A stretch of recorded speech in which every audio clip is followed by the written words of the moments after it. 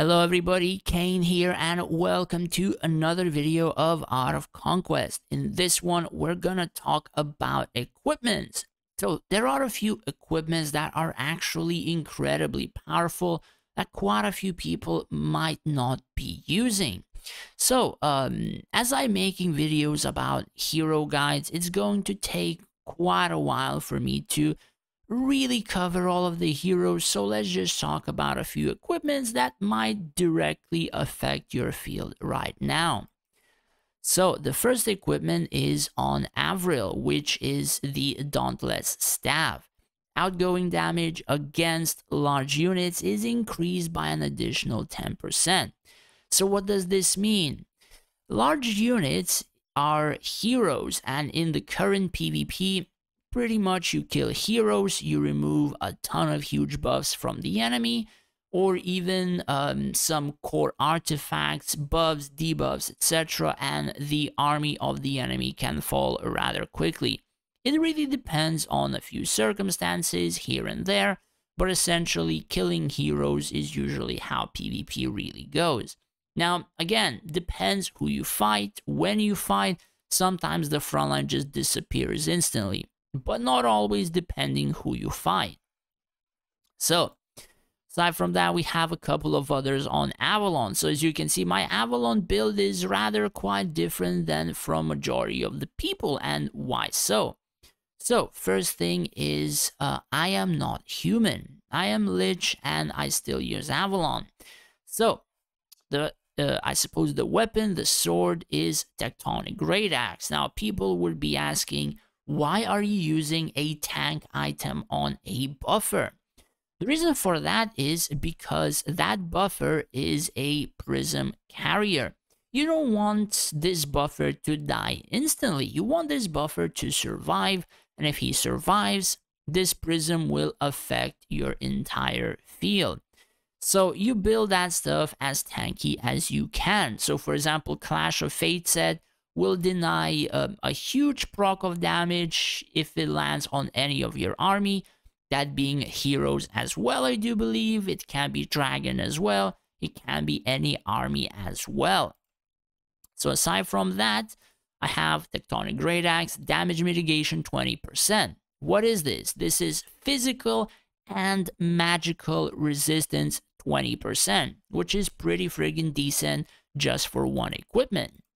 And then, of course, I have another item on Avalon, which is the Excalibur.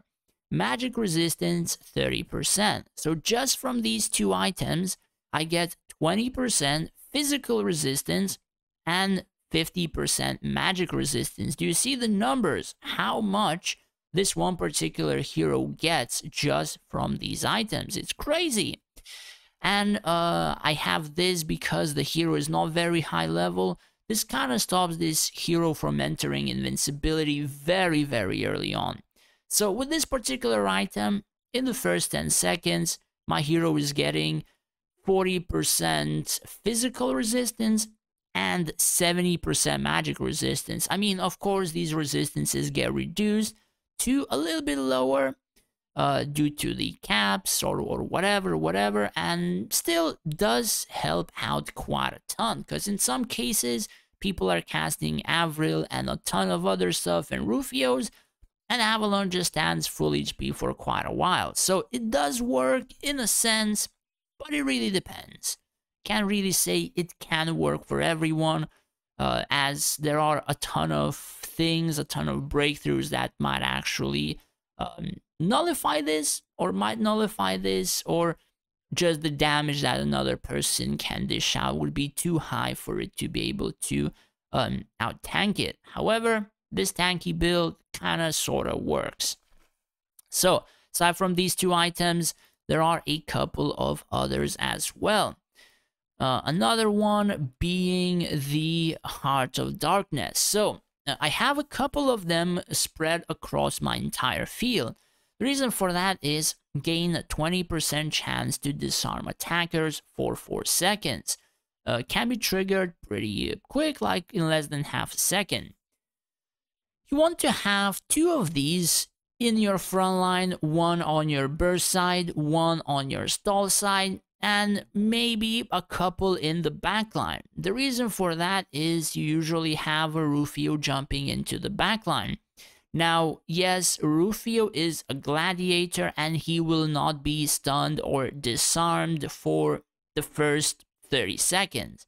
After the 30 seconds, sometimes the Rufio doesn't really die. I mean, it depends. If you're facing somebody around your power, usually your mages or your necromancers are not going to kill him pretty easily.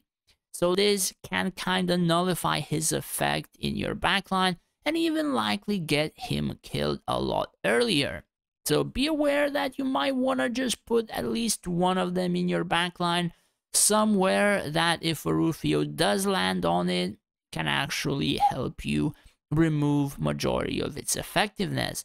Now again, you have to remember that you are building the formation, so you decide where these particular items may go. Aside from that, as you can see, Tectonic Great Axe again, and then another one which is Arcane Armor. Magic resistance is increased by 5% when taking damage, or magic damage rather, lasting 5 seconds, stacks up 4 times.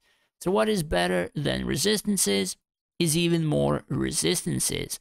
I do believe we have shown, and even I have shown videos that resistances can go over 100, or rather, sorry, to 100.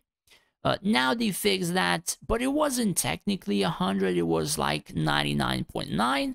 So you still raise the resistances, you're taking a lot less damage, and that damage you don't need to heal, or that damage didn't kill your particular hero. So it's really useful to have more of that, especially in the current sort of meta.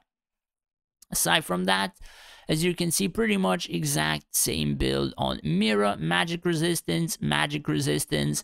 This, I'm not sure I'm testing out, but essentially, you might want to test out some crazy stuff yourself.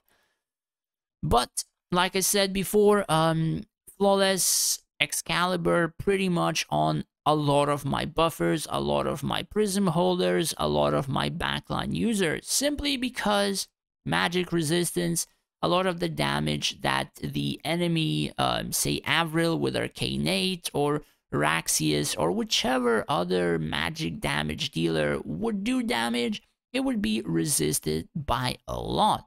This trinket is probably one of the most powerful trinkets currently in the game.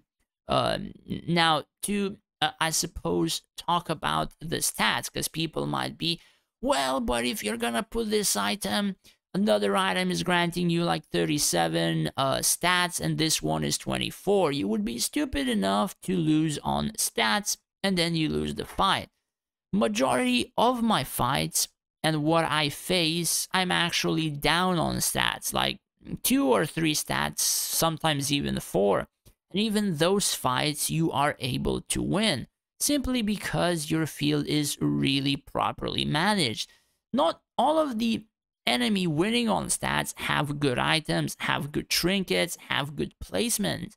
So if you properly manage your field, your buffs, your equipment, your trinkets, your abilities, your other features, your effects, you don't really require to win on stats, and you might even flawless them just across the other features. So personally, stats meant a lot before. To me right now, the stats don't really mean that much. So that is why I'm kind of going with some specific builds on specific heroes, which I guess would be a little bit better with some resistances. Now, there are some heroes which I'm not using that stuff on. I might test around a little bit and change some things to see whether or not it's better or worse. Now, as you can see, my research is not really that good in terms of hero levels. I don't have rogues and mechanists over 70 because of research. I don't have generals and sages over 70 because of research as well. I only have gladiators and mages. So there is a nuance to that, regardless of what I do, rogues might actually just die to enemy archers or stuff like that. So Do keep in mind that the Excalibur that I am placing on majority of the heroes does not defend against enemy archers, because this is magic resistance, and usually the enemy archers, if they do land some hits on your buffer, the buffer is likely to die, like enemy human Zen archers. So be aware that this is sort of like a particular build to try and counter the enemy magic damage, which I suppose at the very current moment is like majority of the damage that you're actually taking. I mean, it really depends what stage you're on, what you face, who you face, but in my opinion, magic resistance is pretty goddamn important. So aside from that, yeah, that's pretty much it. Covered a couple of items I suppose that people might find useful. Now, as I always say in terms of these videos, where I give like I suppose, a huge variety of options for people to choose from, you are building your own formation. So if you're gonna be planning on changing equipments, items, or whatever, be aware and take pictures of your own heroes prior to changing, right? Because, for example, at my own stage, I am facing a lot of, I suppose, Arcanate Avril users, which just spam Avril, or Tissaphins, or Valeries, or whatever. Like, magic damage is pretty high. If you're a lot lower in dual tower or PvP, and of course, you have like archers doing the most damage, or human archers, or whatever, you might not really benefit that much from magic resistance because the damage you're receiving is physical. So be aware that there are a ton of differences in here as well, in terms of what stage you are at, what breakthroughs you might have, and all of those kinds of things. So to be safe, always take pictures before you change anything. Test stuff around, and if it works, it works. If it doesn't, you can always go back to your own build. It doesn't really cost anything. But these are the items that I use, and it is kind of working for me. Hopefully it does to you, and if it does, of course, do hit that subscribe button. It would help me out a lot.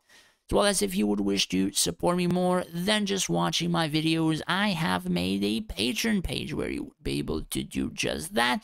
In return, I would be able to help you out more individually in terms of events, PvP formations, and stuff like that. As well as I would like to thank all of my patrons for the support. I really appreciate it for your subscriptions.